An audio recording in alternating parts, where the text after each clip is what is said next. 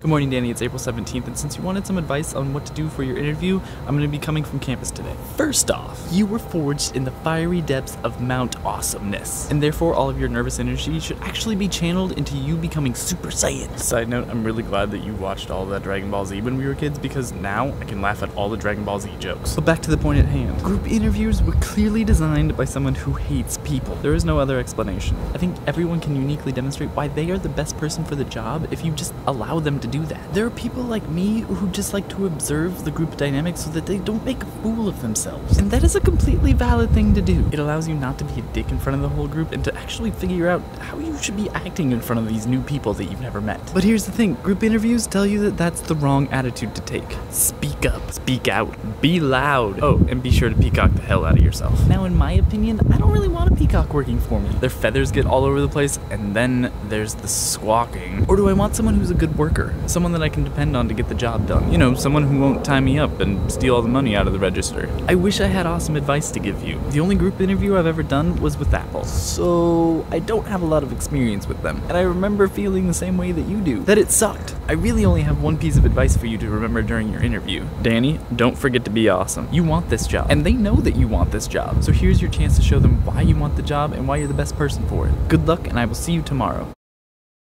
Okay, wait, maybe two pieces of advice. Don't be a bag of dicks.